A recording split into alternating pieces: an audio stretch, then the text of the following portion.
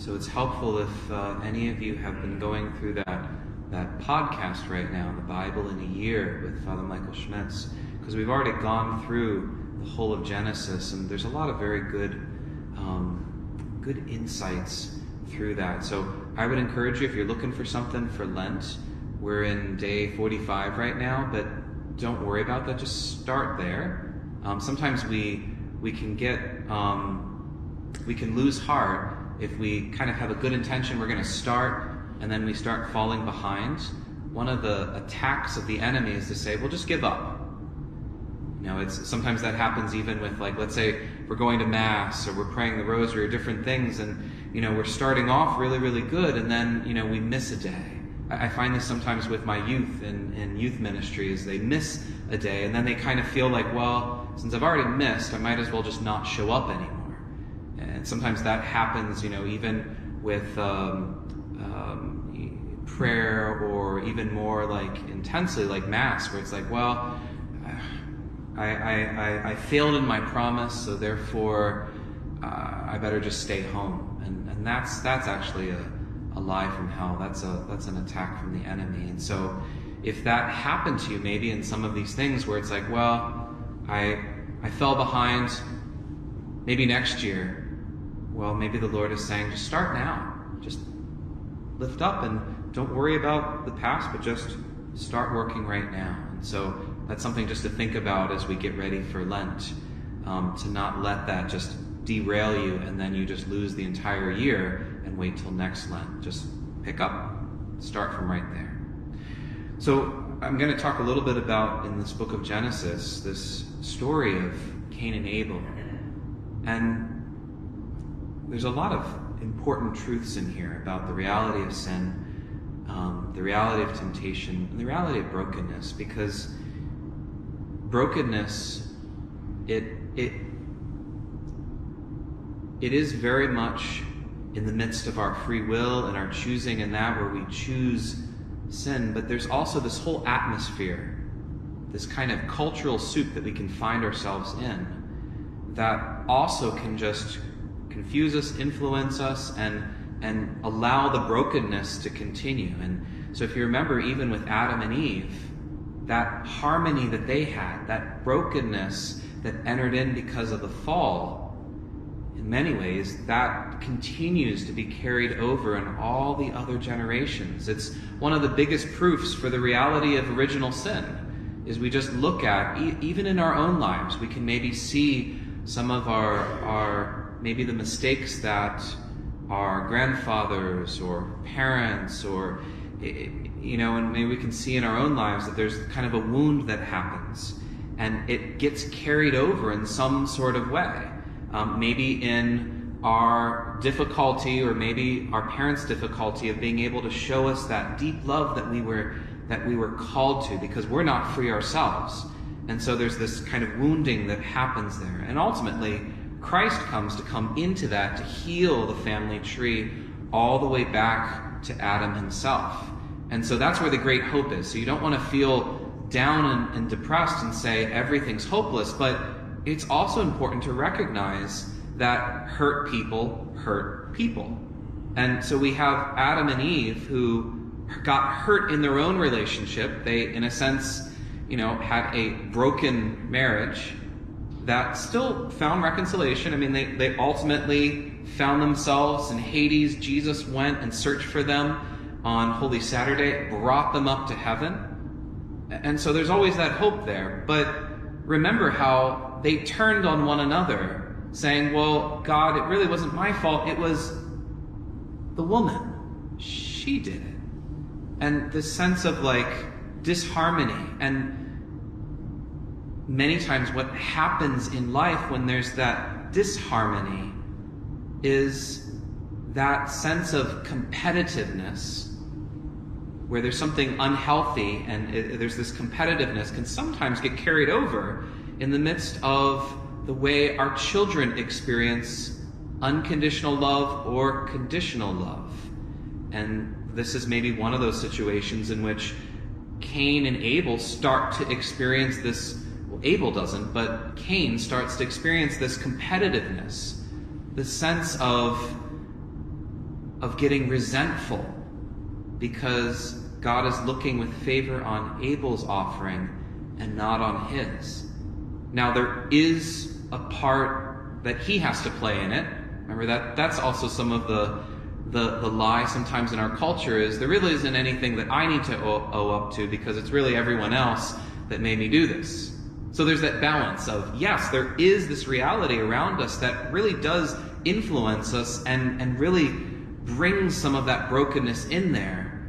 But ultimately, it does come down to, we are a free human person that is called to choose the good and avoid evil.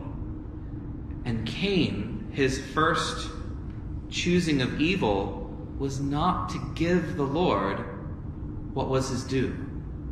Justice is to give the other person what's owed to them, to honor the relationship. And the relationship that they had, that all of them had with God, was that he's their creator and they should give him the first fruits.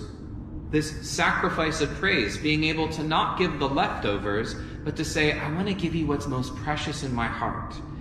And Cain wanted to kind of go around that.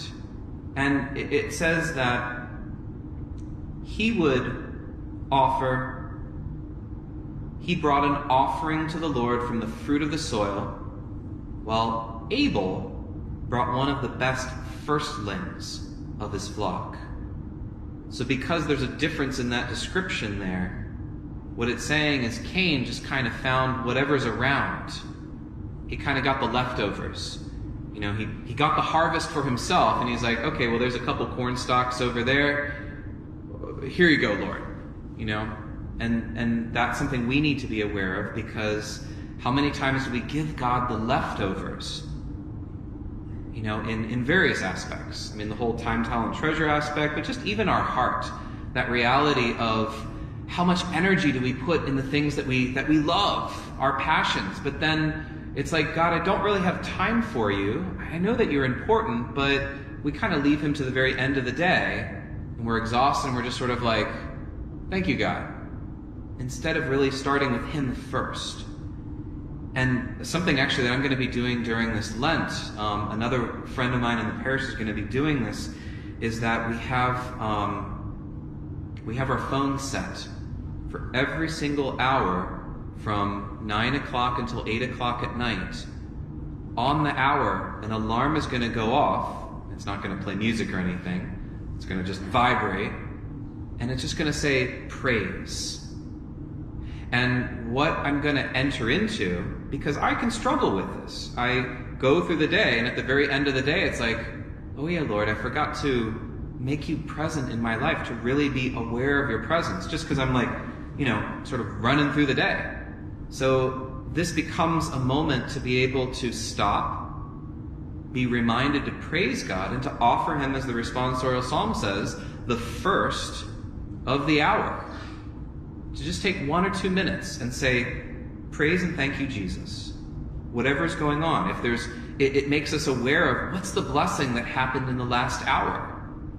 And already there's things where there's conversations that happen, there's moments of grace where I'm aware of it, whereas before, I just kind of went through the day and forgot about it, and many times didn't even remember it because it passed, and I wasn't aware, and I didn't thank the Lord in that moment. So this might be something you might be interested in, is just set the smartphones are really easy with this. You set it. I mean, I'm not doing it like in the middle of the night because I need to be able to sleep, but during my waking hours to be able to have that sacrifice of praise.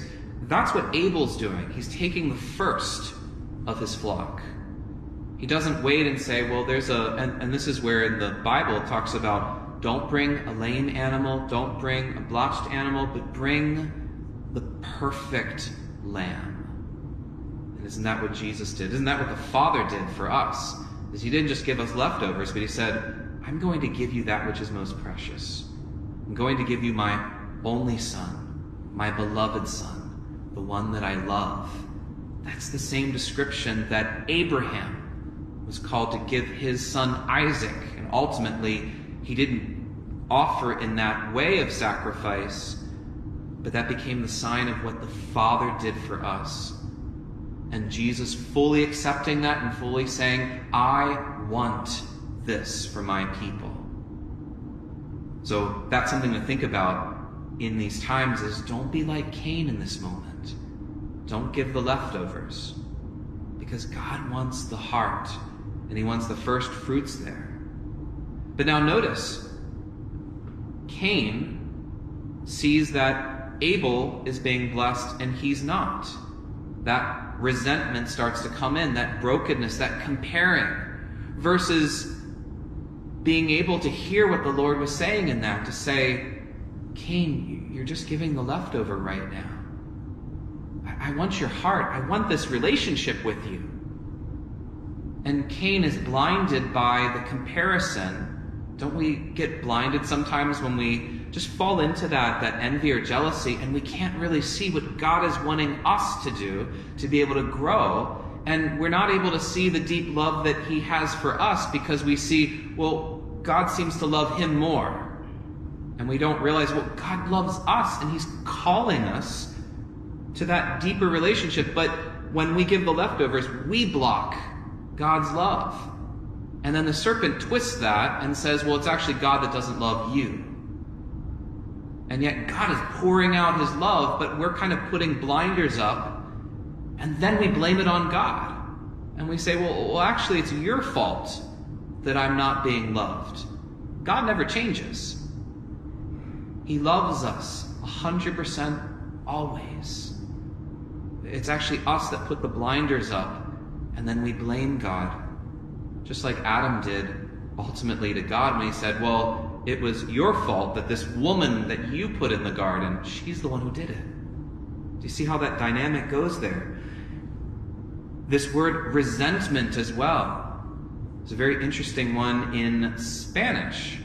Resentimiento means to feel again and again and again. And it's that experience of the enemy wants us to keep feeling this pain of, I am loved less than this person, or this person is better than me. And it's this cycle that goes over and over and over until finally that pain of that memory. So it's the wrong kind of memory that we need to hold on to. It's the memory that the enemy wants to put to say, you are worthless. You have lesser value. God loves you less. And little by little, that starts then to move us to maybe greater sins, because we start believing that lie. And we don't realize that it's actually the Lord calling us to step more deeper into the light. We start pulling back, and then other sins come. And in Cain's situation, so much so that he's willing to kill his brother, because he can't stand that pain over and over again that becomes the lie that he buys into. And yet God himself is even saying, Cain, it says here, it says, if you do well, you can hold up your head. In other words, you're blocking my love from you. Give me your heart. He says there's a demon lurking at your door. That enemy, the sin of resentment, the sin of unforgiveness, the sense of he's at the door, reminding us, knocking at the door over and over again, saying, feel this, feel this, feel this, feel this. This urge is towards you, this demon, wanting to just keep pulling us down, but it says, yet you can be his master. And that's the grace that we have in Christ, to be able to renounce that demon, that lie. The lie of not being loved by God. And to say the truth is that God died for me. And Satan is just putting this web. Isaiah talks about the web of death that covers all people. This sort of web that blackens everything, and we get stuck. And we aren't able to see the full picture. That's when sin happens, is when we can't see the whole picture of how God is loving us and how God is Father to us. And the narrow blinders go on, and all we see is what the enemy wants us to see. And yet the Lord is saying here, Cain, you always have a way out. You always can be able to say to that temptation, in the name of the Lord, you are not welcome here. And we know as Christians, the name of Jesus is powerful. And very sadly, Cain does not listen to this, because the very next verse is, Cain said to his brother, let's go out in the field. And there's, between those verses, something happens in Cain's heart. The Lord is trying to say, don't listen to this knocking at the door. Don't open this door, because it's going to lead you into a horrible direction. And then there's a pause. And then all of a sudden it says, Cain says to Abel, come. You could just feel that sadness of the Lord, knowing what's just about to happen. And it started because he believed the lie that he was not loved by God. Let's ask the Lord for that grace to be able to recognize, where is the enemy knocking at our door? Where is he creating that experience of resentimiento, to feel again, but to feel again the false truth, instead of feeling again the truth that we are loved, that God has a great plan for us. And even in those moments in which we start covering over that God loves us and he's saying, let go of these things and know that I love you with the same dignity as your brother over here. But give me your heart, because it's only then where you can feel and experience the full power of how I love you. Let's ask the Lord for this grace today.